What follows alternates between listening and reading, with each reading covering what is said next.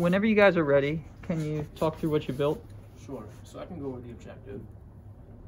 Just let me know. Go ahead. Yeah. Sure. Okay. So here we have a gesture-based user interface, and the objective of the project was to create a system that would move away from the conventional mouse use of a computer and use hand gestures for experiments.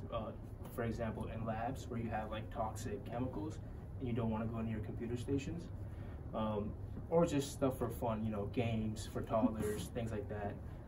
Also, people with not the greatest motor skills, they may not want to use a mouse and just use your hand. So it's a system set up to sort of move away from the mouse use and use hand gestures. Cool. Do you guys want to go over the inspiration maybe?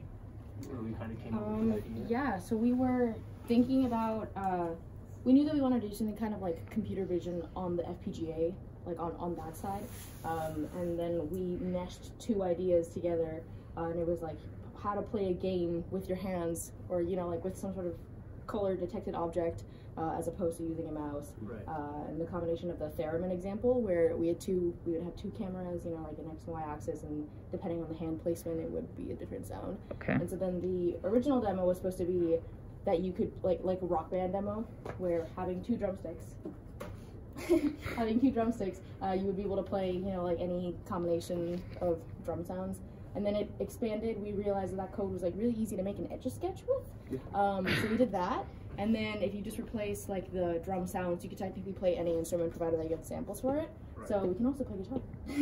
Cool.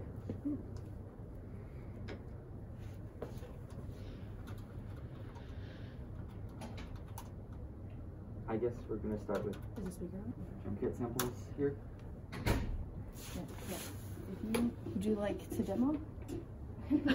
You go ahead and do it. So someone's blue is in the way. I'm wearing white. Or white is blue. Do you want to do it? Gray is. I'm a little bit closer because you have more contrast. You can play sounds simultaneously too, so you can hit both drums at once. So your jeans. My jeans. I'm gonna hit box on it.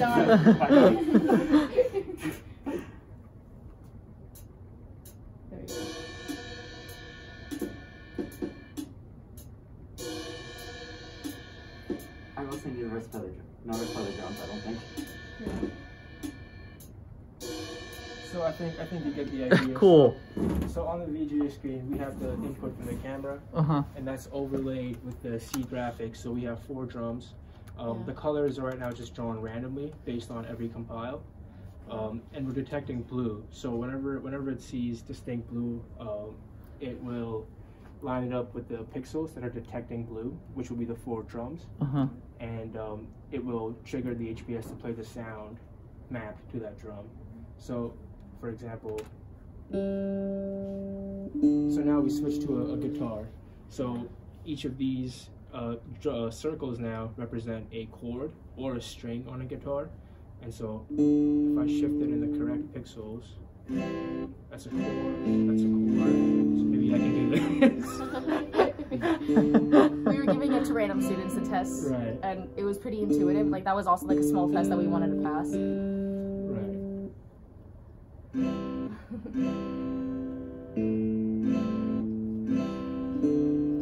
so that would be the guitar demo, and then we can have a demo for Etch-a-Sketch. Where Etch-a-Sketch is pretty much a board that you can draw on and sort of clear the screen out. So we also have the audio setup, and as we move the blue pixels across the screen, you can see that small boxes pop up. But we can just do one so it's easier for the demo. Yeah. And then to clear the screen, we press any button on the HPS. We're going to clear the screen. And every time we get a hit, you'll hear a distinct sound. That's very cool.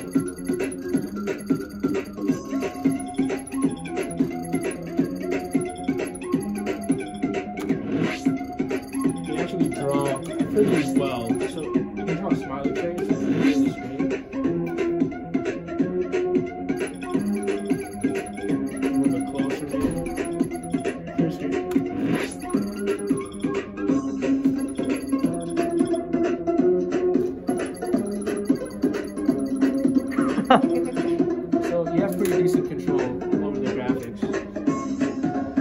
That's awesome. So you could stop the drawing by shrouding it with your hand. Yeah, Yes. by blocking the blue. Yes. Or by turning off your video. Or by freezing the camera. Sure. Very nice. So presumably the video processing is taking place on the FPGA. Yeah. Is that correct? Color detection. Correct. And are you driving the VGA screen from the HPS? The FPGA is driving it based off of an HPS buffer, and then the video in buffer, which comes from FPGA. Okay. So it's I don't know how clearly you can see this, but if you were to zoom in, there's like a transparency feature where you can still see behind the pixels, like the video behind it. And that's because I see. Yeah, Sure. it's because the FPGA is producing like to the VGA a combination of the video pixels that it sees and the pixels that it draws. Which can be switched to be non-transparent. Yeah. Okay, so you just made switch it 0. You're toggling between transparent and non-transparent. Gotcha. So depending on what you want to use the system for, the video driver supports not just putting pixels anywhere, but also mixing the two input streams together. How cool. Just to add, so we see that blue works pretty good right now with you know, noise and things like that. This wasn't the case with when we were just doing red pixels detection. Yeah.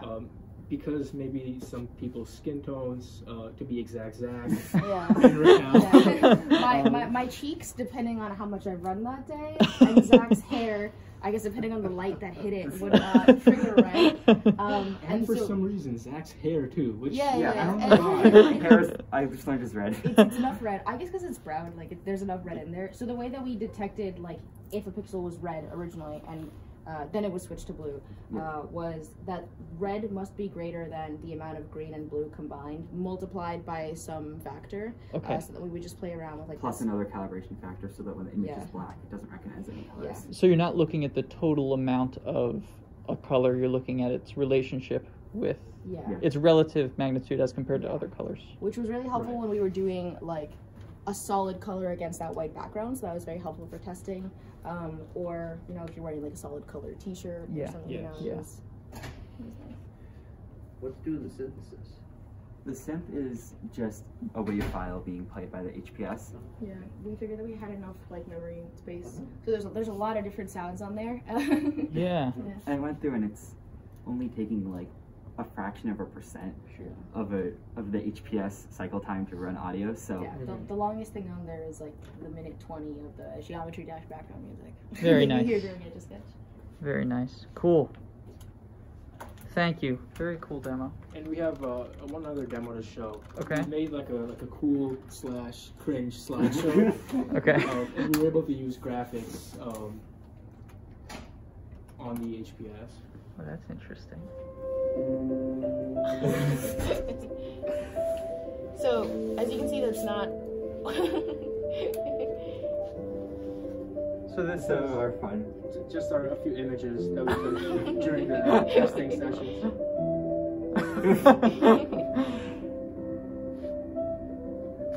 And we're going to take a team photo.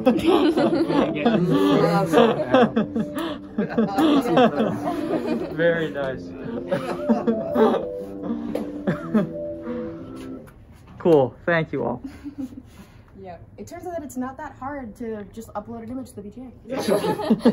Well, and the way we're doing, I guess, so anything that's black from the graphics, it's going to become transparent.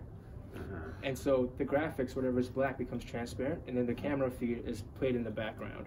Okay. So you get that overlay, and that's how you get that image. Okay. And an RGB value of 111 is close enough to black that you can't tell the that we difference. can still draw most black. photos don't even have true black unless you go through an editor. Very cool. Very nice.